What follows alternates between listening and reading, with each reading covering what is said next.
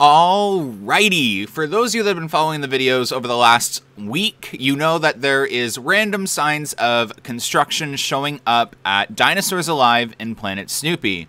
Well, yesterday at Winterfest, we found even more signs stretching over a even larger plot of land of how big this project could potentially be. And I have a really good idea of what it's going to end up being. So I'm going to discuss everything in this video, and I'm going to try and go over every possible detail on why I think it's going to be what I think it's going to be. With that being said, the markers stretch all the way from the beginning of Dinosaurs Alive all the way to the exit, the current Santa's Workshop, or not Santa's Workshop, but Letters to Santa. On top of that, there's water main markers, there's gas line markers, there's electrical markers, and there's excavation markers, orange, as well. They appear to be marking old cement things that were in there, as well as there is construction fencing all along the backside of Dinosaurs Alive as well, with hard hat requirement signs and everything. So it is definitely becoming extremely interesting. We're looking for any further signs as to what it could be, but as you could tell in the original shot that you saw filmed literally a week ago to now, more stakes are appearing. Here is the backside of Dinosaurs Alive, the exit. You can currently view this at Letters for Santa. There is a lot of stakes back here, a lot of red and orange ones, and then there's a few blue ones down by the water. And in Wild Beasts' little turnaround area. So it is definitely getting extremely interesting. Now, what shocks me about some of these markers and the location is I was really damn confident that Action Theater was our 2023 edition. Furthermore, I was heavily confident we were getting a flying theater in 2023, and I was willing to put money down on that. So with this current development and talking to a few higher-ups at Canada's Wonderland at Winterfest, I've learned that families and kids are actually making up a huge percentage of the attendance this year at Canada's Wonderland. That's led me to think that maybe our editions have moved forward or backwards depending on what edition it is. I know that's a huge stretch, but hear me out. I think that Action Theater, a flying theater, was supposed to come in 2023, but maybe with COVID, and what happened during the previous pandemic that Wonderland went through, and we've heard it in Stockholders Call, Wonderland is moving up a coaster edition to 2023 to draw attendance back. Or, furthermore, just to help with the attendance and the huge crowding issue that Planet Snoopy and the kids area is having. Now, there is one specific coaster that Cedar Fair, or company that Cedar Fair has started to work with, Gertzlauer, that builds a very accommodating roller coaster, one that you could see at Dollywood called Fire Chaser Express, that fits the bill for that area. In fact, it has a minimum height requirement of 39 inches, whereas Lucy's Tugboat, it's like 40 inches or 41 or 42, something like that, really high. So when you compare the minimum height requirement of something like you're seeing on the screen right now to what's currently in Planet Snoopy, this seems like a heavy, sorry, I keep using the word heavy. This seems like a very high possibility as to something that Cedar Fair could be wanting for Canada's Wonderland. It's got a really great capacity, it's got a really low height requirement, and it's great for the families, and it would be a crowd pleaser and eater, and they could theme it to Camp Snoopy. Along with that, you know, you could see like some indoor restaurants built around it because we know that Camp Snoopy or Planet Snoopy needs it. And I think that this would be an overall amazing addition at Canada's Wonderland and for the kids and families and even the adults. Okay, anyone who's actually rode this knows that it's actually a lot of fun.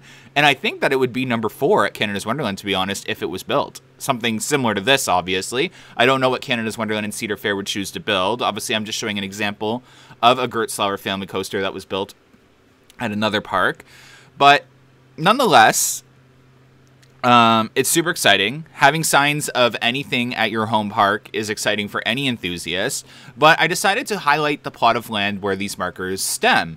So it's a very large plot of land, and I wanted to touch a base on the gray circled area. So that is the approximate location of the old aquarium, and Wonderland, when they built Dinosaurs Alive, did not actually remove the aquarium. They just buried it in. My understanding is that Wonderland is probably going to be going in and removing that aquarium to make room for whatever's coming, as well as removing water mains, electrical, and all that to prep for land prep. And what we're looking at in terms of Planet Snoopy is actually for 2023 and could actually potentially be for 2024, but I am hearing 2023. That's where things get interesting, and I'm still not giving up hope on the 2023 action theater. But it's just, to be honest, it's really confusing. I did not think Wonderland was due for a roller coaster of any kind in 2023. In fact, there are other parks that need it more, Cedar Point. But, I mean, maybe Wonderland was bumped up. We've seen Wonderland bumped down a couple years with Yukon Striker. We were supposed to get it in 2016, and it opened in 2019. So we know Cedar Fair does this. I know there's going to be a lot of enthusiasts that are like, no, that's not going to happen, blah, blah, blah. But regardless of your opinions and you wanting your home park to get a coaster, there is proof in the pudding that Cedar Fair does make executive decisions to move up or move down roller coaster additions. And with Canada's Wonderland being one of the most heavily affected parks by COVID in terms of its attendance, and if you go read the stockholders call, a lot of the American parks are actually doing really great for Cedar Fair, and Canada's Wonderland has definitely been slightly impacted attendance-wise. In fact, anyone that's been going to Winterfest can tell that it is impacting Winterfest attendance, even with no attendance restrictions in place right now, and actually a larger attendance allowance currently at Winterfest. It is nowhere near 2019 levels. I can actually confidently tell you that our numbers are much, much lower than 2019, and that is definitely sending a message to Cedar Fair that they need some sort of roller coaster open during Winterfest. I don't know Gertzlauer's, and I don't know how well they run in the winter, and I'm not saying that this is going to be a Winterfest roller coaster, but if anyone looks at any TikTok of Wonderland's Winterfest, people are complaining about the ride selection, so Cedar Fair may be looking at adding a few more winter-proof rides for Winterfest. Winterfest was an extremely successful event, and when you see attendance kind of drop, I know it could be COVID. Some people may be scared to go out, and it could be that.